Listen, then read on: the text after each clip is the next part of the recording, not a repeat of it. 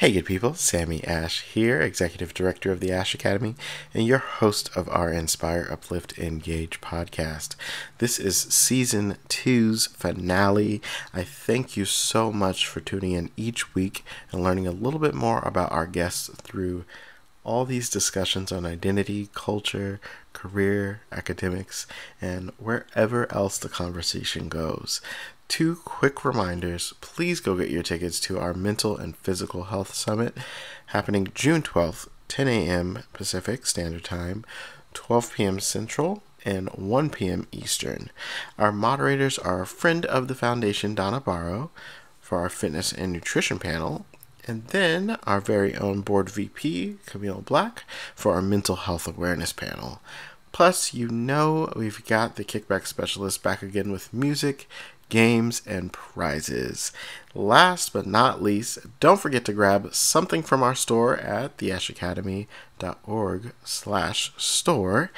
Now, I usually tell you to get something for the family, but I think you deserve to get something especially for yourself. I won't tell anyone, just do you. All right, let's get started with the show for one last time during Season 2.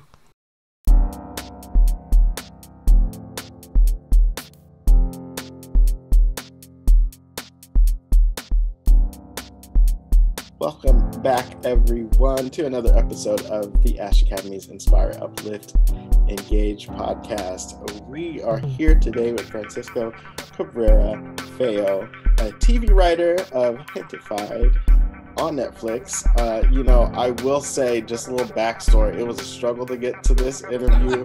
We are not going to hold any punches. My computer did not want to have this, but we are resilient.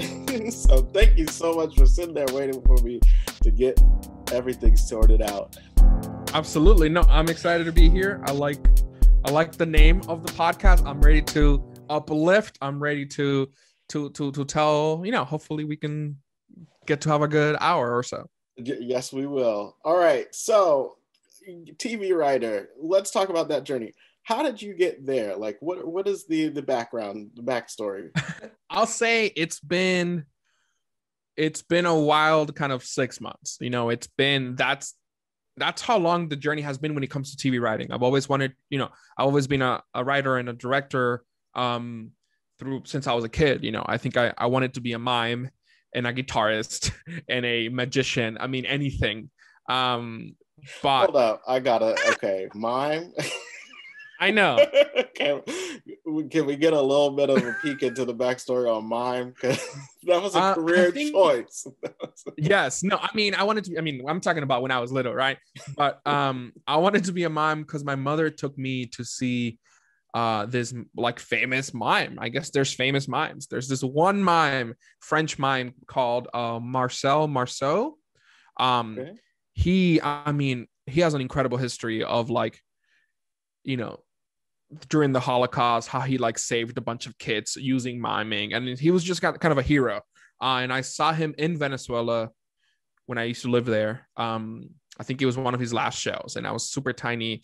We watched it in a concert hall, and I was like, I want to do that. And I just basically try to mimic him as much as I could and steal everything from him. But I think my mother for sure got tired of me, and she's like, sorry, no miming, no magic, none of that. Because basically I would make them stand mom, dad, look at me, right? I think my whole life has always been mom, dad, look at me. And it's always been the thing, throughout. But yeah, I was born in Venezuela and I lived there for 11 years. So literally half of my life in Venezuela, half of my life in the US. Which will mess with my identity soon, but right now it's just half and half. But I grew up there. I was born when Hugo Chavez became president, which is kind of a big kind of a leader that not many of us agree with. And we didn't have the best experience us living there, and it was a very dangerous country then. So my mother was a huge activist, and she was kind of a fighter, and she would take us to protests. I was 9 years old, and she was fighting for freedom of speech because there was this one channel that the government was taking down. And it was the channel that we got our news from, and they were, kind of cutting the cord on that channel. And my mother spent months fighting on the streets to literally, we would say libertad de expresión, which is freedom of speech. And she took us there. I was 9 years old, and she would paint my hands white, and just to show that we weren't armed, just to show the military that we weren't armed. So we had this 9-year-old with white hands up high. So that's always been kind of where so much of like fighting to be heard came from, was my mother literally put that in us since we were 7 years old or 9 years old. So there's always been a story there, and there's always been kind of like the pushing to be heard. And, once I moved to the US, I realized that I was like, oh shit, like, wait, can I curse? Am I allowed to curse? You can. Everybody wonderful. Curses and then says, can I curse? I was like, damn, you got to cut it out. We're not going to bleep. You're good. Okay, great. You're great. And please stop me if I'm going too far on kind of oh no, please in the backstory, but like, moved to the US, and because I was this 9-year-old that had seen really terrible things, and really kind of the trauma of growing up in Venezuela, and like kidnappings and like shootings and all this stuff. Like, I was this 11-year-old kid in the US that was basically this like a little adult. I was this like, basically I was should have been a kid that like smoked cigarettes, that type of kid. Because I was like, oh, you little kids, you care about homecoming and prom and all this. Well, my family comes from the war, like that's the type of kid that I was, which is not fun to hang around with. I see it in your face. You're like, yikes. It's like, should I even be smiling about this? I know. Well, you'll see a lot of my approach to these stories is that there's a drama version of the story, right? There's a drama version of my life, or I could find a way to make jokes about it, and be able to laugh a little bit through this kind of pain. But yeah, like I said, I was a kid that didn't get to connect with the kids that were around them because I had been forced to grow up. So, and you told me a little bit of passions with teachers and all this stuff. Like, I only ate lunch with the teachers. Middle school and high school, I only ate in a teacher's classroom. I never set foot in the cafeteria. And that was such an incredible safe space that my teachers had given me. So yeah, that's a little bit of background of, there's a lot more, but I just the type of kid that I was, based on like this little magician, little mime that then had to like see all this crazy stuff in Venezuela and then be the parent to my parents here in the US. So how does that translate into the arts specifically? Like, okay, you saw all these things, you wanted to be them, and then now like it's happening, or it has already happened for you. And we won't say your age, we don't want to say it like that, but relatively quickly for someone in their career trajectory. Absolutely. I think because I was constantly in rooms where I was the youngest person in the room, I think I always felt like I needed to catch up to them. So I always felt like I need to be like them, like these adults. My mom, she never let me sit at the kids' table. I was always eating with the adults, and I was supposed to hear these adult conversations and have an opinion on them. Really like they all kind of embrace me. And I think I've always felt like older folks have like taken me in and given me guidance. And I think when it comes to TV writing, I had graduated college and in the middle of a pandemic. And as you know, I graduated college in the middle of the pandemic. It's hard because my immigrant parents, did everything they could to bring their kids to the US and then had to watch me graduate on an iPad. Like, come on, it's so depressing for them. Yeah. But I went home and I realized, wait, like all I can do now is write, right? I can't really make films. I had made films all my life, but right now we couldn't. It wasn't safe to do that. Mm-hmm. So all I could do is write, and all I could do is try to tell the story that I wanted to tell. And I had just finished college, so I wanted to continue telling a college story and how my experience was in college, coming out and, finding myself a little bit through there in a very southern town. So I wrote a script that I really loved. And and I wrote it 26 different times. I mean, it was wild. I did so many rewrites. I have a friend of mine, Carlos Cisco, that said, you got so many different drafts and so many different notes on the script that you were making a horse and you got a camel. Like, and I was like, okay, I'm going to use that one day, but also you're right. A little hurtful. Okay. But he was right. I had basically written this script that was a story of my life in college. And I had taken everybody's notes because I wanted everybody to like it. And I realized, wait. Why do you want everybody to like you? You know, why do you want everybody to like the script? Everyone who knew me in my workshop classes in film, and I'm also a Taurus, and it's Taurus season right now, shout out. I am not taking everybody's notes. Right. And they're going to be mad at me. They're going to be mad at me about it. No, but like, I was like, okay, like I want to incorporate, but no, I don't want to incorporate everybody's notes. But I mean, I had to get there. I want to like, okay, I want to form it to make it, people like it, but like, yeah. But I lost myself, right? Mm-hmm. I lost why I wanted to tell the story. When you rewrite something 26 times and you let everybody tell you what type of story you're telling instead of you telling them the story you want to tell, you lose yourself because you're trying to convince people to like you. And I forgot what I liked about the script. And it wasn't until I had to send it to somebody that I really cared about, that I really wanted to like give me the shot, that I went back and read my first draft.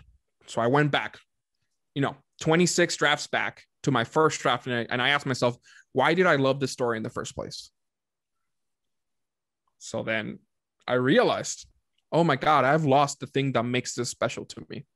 Doesn't matter if it's messy, doesn't matter if it's not perfect, it's me, right? And that's what I'm selling. And that's what I want people to connect with. So I rewrote this 26 draft one more time, but this time I called it a gut pass. What is my gut telling me? What is the decisions that I have learned through 26 drafts that are going to get me where I want to go and that are going to tell the story that I want to tell? And that was the draft that like I sent to the showrunner of the show that I wanted to work on. And just for notes, I wasn't asking for a job, I wasn't anything. I was just like, hey, his name is Marvin Lemus. And I was like, Marvin, like you've always like mentored me and shared a lot of feedback. And now here's a script that I've been working on. And I would love to just hear what you think. I know this is probably asking too much, so completely ignore this text message if you. And he's like, no, send it away. What do you mean? Send it. He always says like, send that shit out. Like, send it to me. Like, he's very like, I absolutely love him. And he sat with me and gave me notes, and he was a showrunner of a TV show sitting with me and giving me notes and giving me feedback to tell the story that I wanted to tell, not the story he wanted to tell, but how to get me to tell that better story. And he realized, oh, wow, maybe you can write, oh, wow, maybe you are a writer. And, that was the first kind of like connecting with a TV writer as a writer. Right. And I kept that relationship because it's somebody that I cared about. Somebody has always mentored me. So when I moved to LA for just 3 months, I was house sitting somebody's house, somebody in the middle of, like, obviously there was a huge like race, like awareness when it came to last year. So there was this white guy that was like, I want to give my house to like a POC writer, which, I was like, okay, tokenize me, but also I'll take it. You're like, I'll be your token. So he's like, yeah, here's my house in Silver Lake for free for 3 months. Come here and write. And I was like, okay, this seems a little sketchy. I'm heading on out. Right. So I show up there, and literally the first day I get there, I take a picture of me like eating a taco, and Marvin texts me and says, you're in LA? Do you have a job? And I'm like, no. And he's like, he's an immigrant, so he's a children of immigrants, so he gets to say this joke, but he goes, oh, you immigrants moving without jobs. And I was like, LMAO. And he's like, do you want to work for me for 2 weeks? I need a personal assistant. So this is a showrunner who I was going to be his assistant just for 2 weeks, but I knew those 2 weeks were a trial run. I was like, people say 2 weeks, but basically that means if you mess up after 2 weeks, they can be like, yeah, there's no more work. So I did 300%. I did everything that I could to be the best assistant I did so many things that didn't even have to do with assisting, just so that I could like show to him that I was a good storyteller. I was a good like person to be in the room with. You wanted to hang out with me. You wanted to hear me speak, and you wanted to invest in me, right? Like I was gonna be a hard worker. It was so much that like I never told him I didn't have a car. I've never actually said this. I've never told him. I have yet to tell him. I didn't have a car in LA because I was just there for 3 months, right? I hadn't even moved to LA.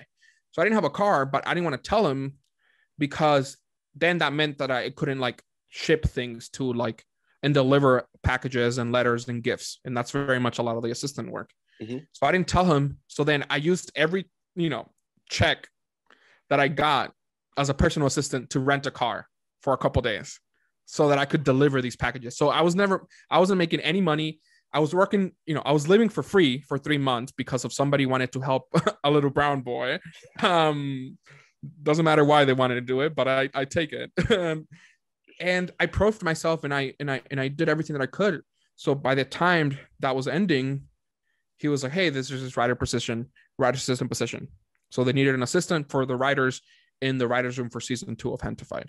And he knew I was a fan, and he knew that I loved the show, and I knew the show. So I applied for that. And after a couple days, like I got the job because I had proved myself. But I was, like I said, as a writer's assistant. So I came in not thinking anything else. And then through the application process, I realized, oh, it's not just a writer's assistant, but it's a script coordinator job. And the thing about the script coordinator job is that it's a job that takes a lot of years to learn.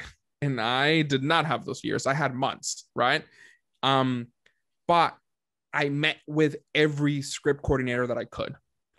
I was like, I know this is my blind spot. I know if I don't get this job, it's because because I've never done this script coordinator before. I have to stop you right there. Yes. Because there's so many like things that are either intuition or divine timing. Did you have any like teachers or mentors along the way that kind of got you in that mindset? Because that's a process to be like, okay, I know that I don't know what I don't know. Exactly. So somebody's going to have to help me out here, and seeking that help. So like, how did you get there? Or was it like, okay, I'm going to need to figure this out myself? No, I think, yeah. I mean, I realized I haven't stopped talking in the last, I kind of pushed through it, but I think, yeah, I mean, part of it is the fighter spirit, right? Of an immigrant family, right? And my parents who really fought for me and taught me that we have to work, 3 times as hard, right? So that's for sure there. But I think, in high school, I had a teacher who was our TV teacher, our TV production teacher, his name is Chuck Rivera. And he really like gave us a fire, which is, you're not doing one, a video project this week, you're doing 7. And it's all due this week. And because it was about churning out work, it was about, oh, this didn't work, let's make another one. Oh, this didn't work, let's make another. How do we make it better than the previous one? So he gave me kind of a fighting spirit. And then through college, I got to make films that connected with people that I looked up to, right?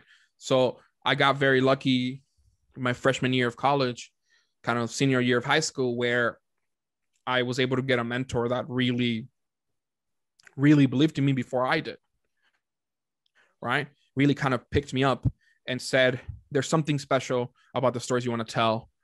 You might not be ready just yet, but I believe in you. And that person was Mark Duplass.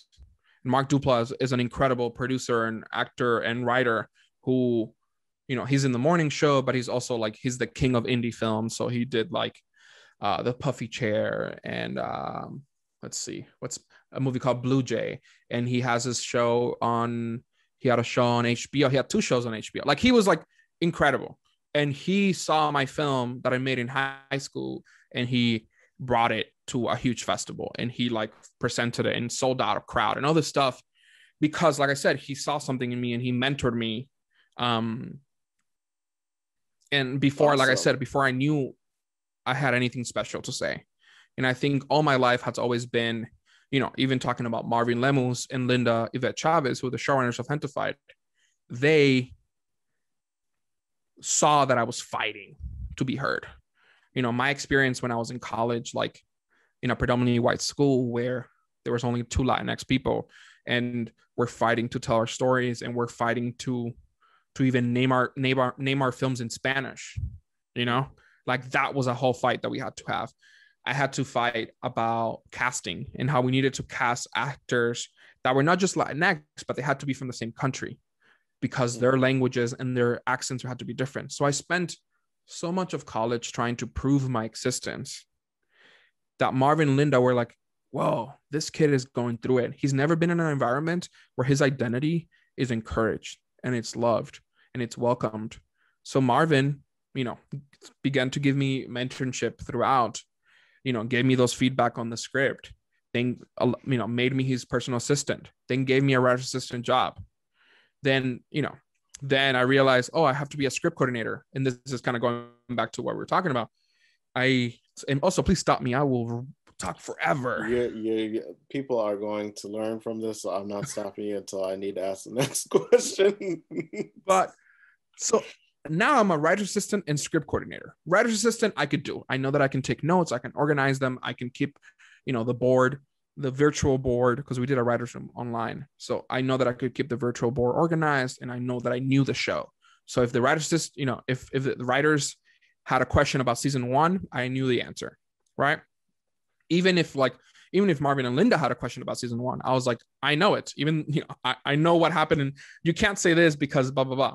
But as a script coordinator, it's a job that you deliver the scripts and outlines and everything to the whole crew, the whole studio, the whole network. So you need to polish the script. You need to organize, make sure that all the locations are named the same. Make sure that, through a rewrite, they change something in scene 7, so it makes a joke in scene 12 not work. And as a script coordinator, I need to track that. It says interior, but they're in a pool. So does that mean they're in an interior pool or they're in an exterior pool? I mean, there's so much stuff, and I don't know how to explain it. Like, it's a lot about continuity, and it's a lot about how scripts change throughout the process of production. And it's stuff that I'd never learned in film school. So I knew that if I was going to apply for this job, this was going to be my biggest weakness. And instead of hiding the fact that I didn't know anything about it, I literally went in the meeting and I said, I know that that I've never done this job before.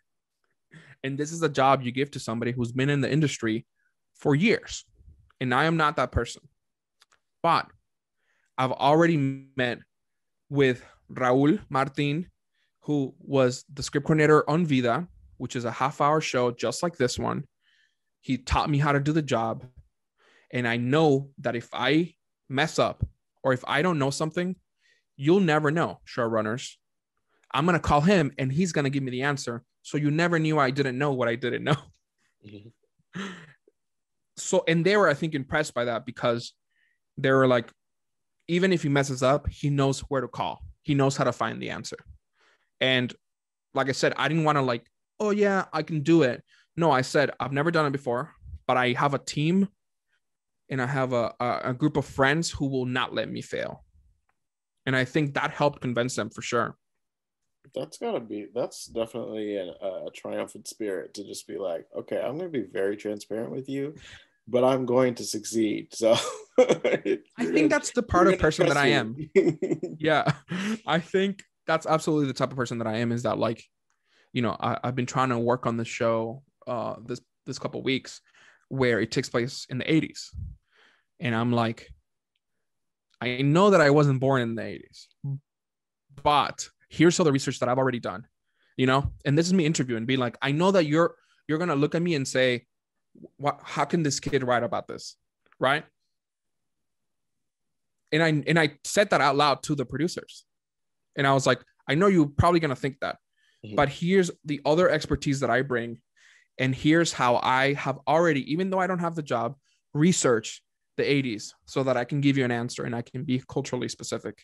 So I think my flaws and what I miss, I know, and I can be very aware of the things that I can't bring from my experience because I'm starting out, that I like attack those specifically. And I'm like, let me, I call them blind spots. Let me fill this blind spot. Yeah, I'm not trying. I don't know.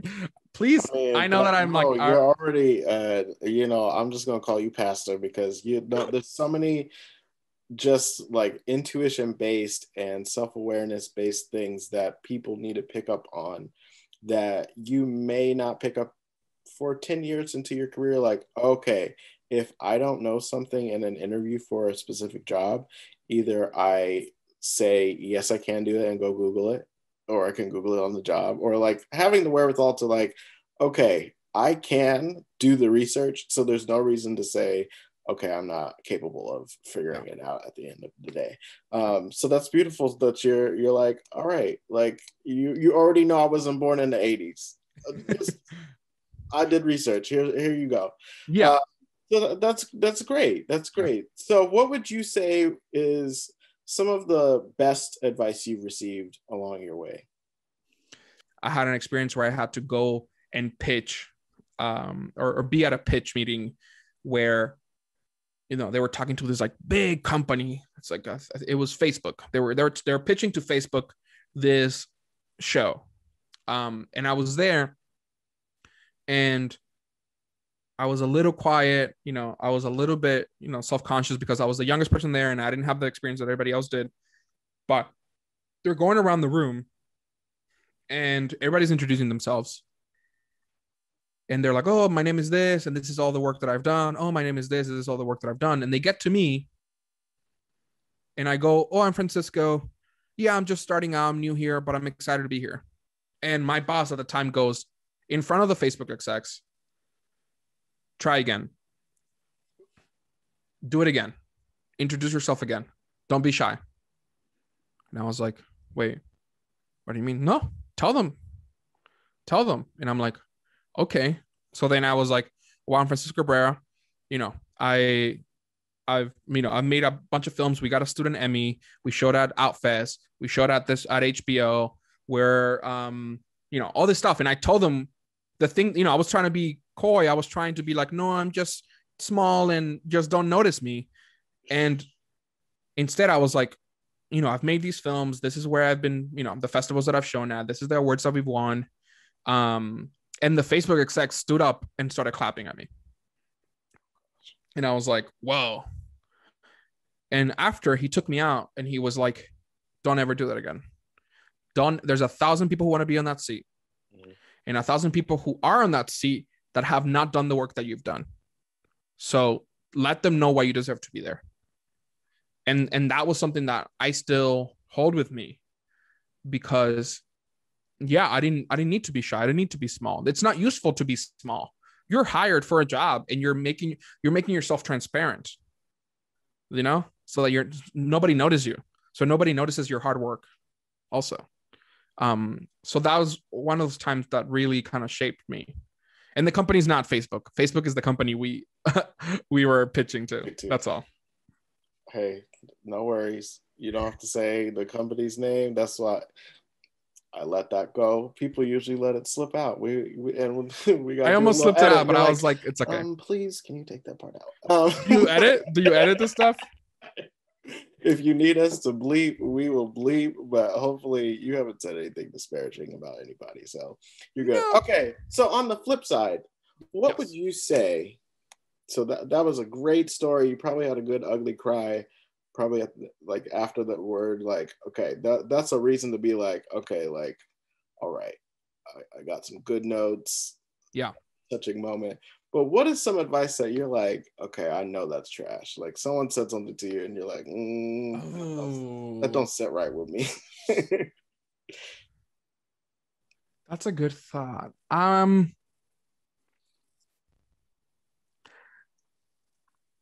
I think, we spoke about the 26 drafts, right? We spoke about the 26 drafts in the script. And I think there was a lot of notes that I did not believe in that I still took because I was a people pleaser. Mm-hmm. I wanted to please people. And I wanted to say, yes, you're right. You're smart. I'm dumb. You're right. Right. Mm-hmm. Instead, I should have been like, wait, I disagree with this full-heartedly, and I'm still taking the note. What? So there's not a lot of specificness, but there's a lot of basically like, it's not a specific example. I know the specific example in my head, but I'm not gonna tell it because it would be so, it would be like, oh, I know who said that. But I think I wanted to tell a type of story, and the person that was reading the script and giving me notes didn't like that type of story. So then the notes that I was getting were completely swaying away from the story that I wanted to tell. And at the time I listened and I said, you're right. And I took the note and I got lost. And like I said earlier, I made a camel. And then I came back and I was like, never mind. I do want to make a horse, not a camel. Yeah.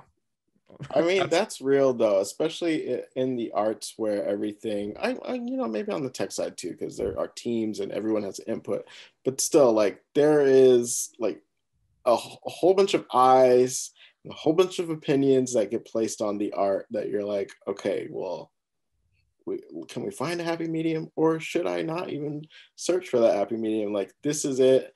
Like, the edits need to be based on continuity and other things that are not beyond my storytelling or my style that you're trying to change. Yeah. Which is a reference to earlier when I'm saying I'm really stubborn about that. It's usually more of things you want me to change that have nothing to do with continuity. It's like, okay, can you like water yourself down a little bit? No, exactly. This is my style. This is how I want to tell the story. Yeah. Other notes will be listened to. I do welcome feedback, but it's usually not that situation when I'm saying no to it. 100%. I think honestly on style, like a lesson that I learned was, reading scripts from, I read the script for Vida on Stars, and I read the script for my friend Dominic's script, a script called Papi. And I realized that their personality, their voice was not just in the dialogue, but it was also in the descriptions, which I myself didn't know I could do, right? I thought, no, the descriptions are very literal. You say exactly what's happening. This person walks here, right? Instead, how Dominic or Tanya Saracho would write her is that, she would write, man, he wrote, he ran to that door like there's no tomorrow. That's an example, right? Mm-hmm. Instead of him, like, he walks out of the room, he blasts out of the room like, like his mom is coming over and she's asking if the chicken is out of the fridge, right? Like, truthfully, like, he would write things that had personality.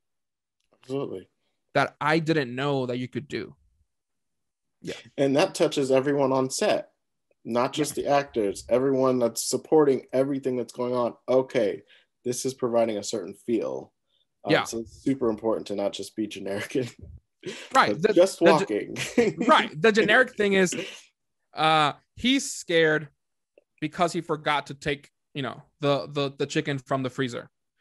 Instead, Dominic would write, oh shit, I forgot. A whole bunch of people with that. What was that? You're going to trigger a whole bunch of people with the forgot. Wait, why? Because somebody forgot to take the chicken out of the freezer. Exactly. I mean, I've done that. My mom, I see my mom parking and I'm like, oh no, I forgot. She sent me that text 45 minutes. But I don't know. Like, oh, did I lose you? I think you're back. Can you hear me? I think I lost you. Oh. Hello. I can hear you. Can you hear me? Okay. I think we're back. Okay. Awesome. I don't know where we ended. So the chicken is out of the freezer. You saw her. She texted you. It's okay. I think I explained it. Should I go from the top? No, you're good. You're good. Okay. So outside of the arts, you've all these great things. What brings you joy? So, like, outside of things that you're creating, like the simple things, what are those things that bring you joy? Yeah, I got a wonderful experience to get to live with like people that I love. So like my roommates and just sitting out in the couch and watching a movie. I guess that's a little bit in the arts, but I will do anything. We don't even have to hang out. We don't have to watch anything. We just sit in the couch and are bored in each other's space. And that's enough, right? That's really enjoyable. And then let me think. I love eating. Oof. I'm like, I don't spend money on anything else but good food. I'm cheap on everything, but a good meal. Come on, Pastor. It's like, it's an experience, right? That feels like art, right? It's the closest, it feels like storytelling for me to have a good meal. So yeah, you look at my bills and it's like, I barely pay anything on, like, I never do anything big buys or anything crazy.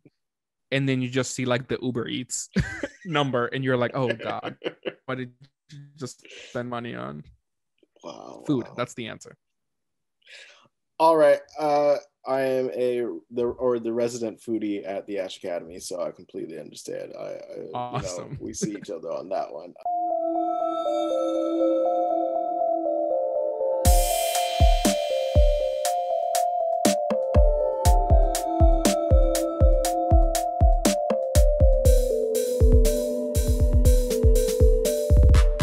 So I think this would be the perfect time to segue into our final line of questioning with our Q&A.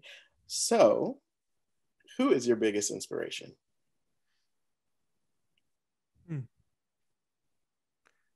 I think for sure my mother is one of my biggest inspirations because she's such a fighter. And I mentioned why, and she continues to be a fighter. And she's also like, she never said because I said so, right? When, a kid is like, but why do we have to go there? I think most moms would say, because I said so, because I'm your mom. And my mother always sat down with me and explained why and had a conversation with me. And that like gave me some type of personal growth, I think, throughout my childhood. So she was always so willing to listen and to speak, and she still is. So she's somebody who constantly inspires me. I think, going into, I'll forever thank, Marvin Lemus and Linda Yvette Chavez because, I spoke a little bit about how I was a script coordinator, right? Mm-hmm. But after 2 months of being a script coordinator, they told me, they gave me a script to write, right? And I became a writer. So in 6 months, I was from personal assistant to writer's assistant to script coordinator to a writer. And they knew that would open doors. They knew that meant that I would get into the union. I would be a WGA writer. That meant that, I could be on IMDb.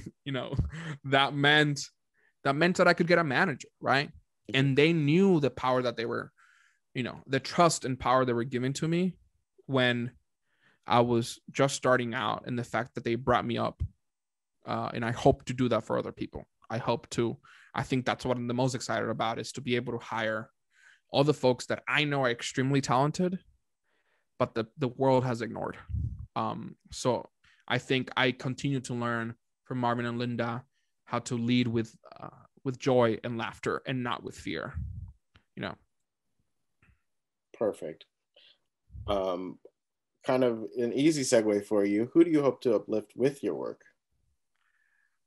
I sat down with that idea because I was writing my bio and I was like, who are the folks that I want to, uplift, and who are the folks that I want to focus on? Obviously, like, there's no way I can tell a story without focusing on Latinx storytellers and Latinx people and Latinx communities, Venezuelan communities, brown and black Latinx communities. But I think more personally and more honest, it's like the type of kid who will wear a t-shirt in the pool, who was a little too self-conscious about themselves, that was scared that the kids would make fun of them for being themselves. So the kids that would wear t-shirts in the pool, or the kids that would, be too scared to be themselves, and the queer brown boys who didn't get to have the childhood they deserved. And a lot of the time when I'm writing, I'm rewriting my history. I'm giving myself the happy ending I deserved. And I hope to do that for, those kids or those teens or those adults that wanted to see themselves on screen and wanted to find joy in a lot of the trauma that they carry. Because I think that's a lot for me. It's like, I'm going to give you the pain and the medicine, so you don't have to just suffer, right? It's not just because I say this again, like, I have a lot of trauma porn that I could give, a lot of stuff, right? But I want to be able to give you both. I want to be able to give you, yes, this hurts, but isn't it funny that it hurts this way and not that way? And finding the joke there, because the laugh, you can't laugh without inhaling. And I think we need that we need that. I need that. Fuck, I still need that. Yeah, that's all. I mean, you're just spitting all these gems. I appreciate it. You trying to get me to cry, and you're not gonna get me. You ain't gonna get me. But so last but not least, how do you stay engaged with your motivation? In other words, what keeps you going? Yeah, I think, it's funny. I read that. I know you sent me that question earlier, mm-hmm. And I was sitting with my roommates, and I was like, how am I going to answer this question? Because I'm not, I think it's a lie to say that I'm constantly at 100%, right? I think it's okay to honor the times that your body needs rest, that your body needs to replenish. I spent 6 months working and moving up this ladder on the show, season 2 of Gentefied. Then I was like, oh, I'm gonna take a break, and then 2 days later, I got a new job, and I was like, obviously, I'm thankful and I'm happy and I'm privileged to have a job. Where did my break go? Where is my break? Where is my break? I'm like, I have a friend who always like, you're never, when are you gonna take a nap?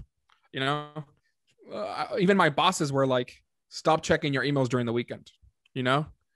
I think it's true, and I need to replenish. So where do I find that joy to keep going? I think you need to recharge. I think I need to recharge. So I think it would be dishonest to say that I'm always pushing. Sometimes I need to, take a beat. But when it's time to fight and time to tell the stories and time to get to work, for me, it's, I don't know. It's hard. It's like,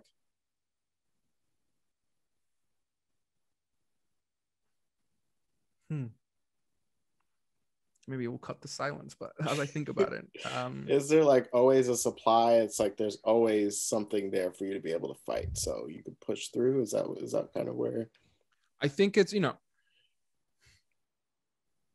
I think I always have a story to tell. Mm-hmm. I feel like I have so many stories that I want to tell that, even in this hour or so talking, I'm like, oh no, I didn't get to talk about this thing, and that's okay. But I think for me is to unpack a lot of the baggage that I carry. And it's important not to say that art is therapy, because you still need therapy as an artist, but to be able to rewrite and be the one who empowers you in that story. A lot of the times you're in the bathroom and you're like, you're taking a shower and you're like, oh, I should have said this. Oh, I should have said that. When you're thinking back at a fight or at a moment and you're like, man, if I only had this one line that I could have given him. That's what I get to do with my writing.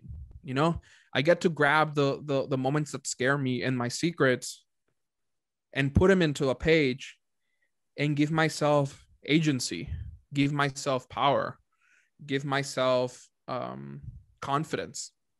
So I think what pushes me that I have found while trying to explain it is that I need it to survive, is that I feel like if I'm not doing it, then I'm just wallowing in that space of either depression or anxiety. And I think I empower myself to continue living through that writing. And I know that sounds super dramatic and super poetic or whatever corniness it sounds like, but it's true. It feels like I'm giving myself agency for the times that I didn't always. So how does it make you feel that you essentially through being a creator and an artist are going to help someone? Or have you reflected on that? That's a beautiful question. I think it's a lot about responsibility, right? I think it's a lot about like, yeah, I need to be responsible about the stories that I'm telling because somebody might be connecting with this.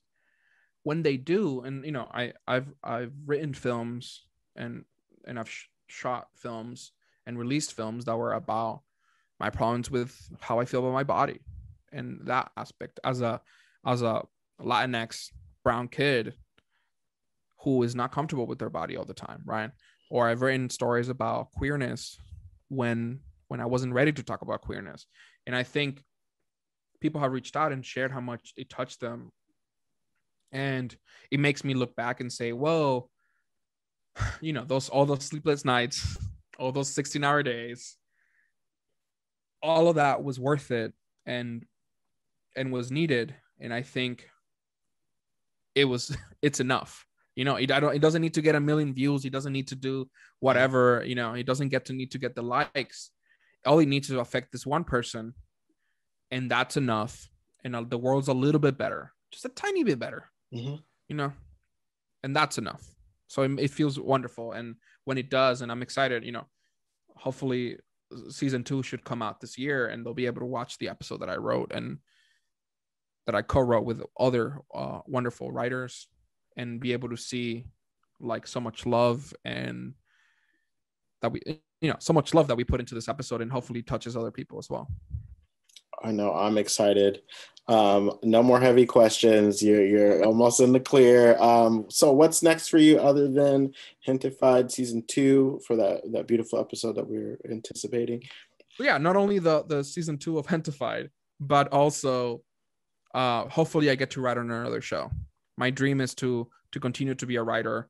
And you know, there's these shows that I love that feel like the change that Latinx stories need. So I'm excited to be a part of that new phase of Latinx talent that will tell the stories we have yet to tell. So hopefully, you know, I should find out literally in like a couple weeks if I'll be a writer again. You know, it's going to happen either way, but we'll see. It's absolutely going to happen. Thank you so much, Pastor Francisco Cabrera-Feo. Thank you for joining us. It was a joy all the way through. You are an old soul from one old soul to another. I see you. I appreciate the work that you're doing. Keep going. Once again, thank you guys for joining us for the Ashe Academy's Inspire, Uplift, Engage podcast. I am Sammy. Take care. Take care, y'all. This has been a blast. Thank you so much.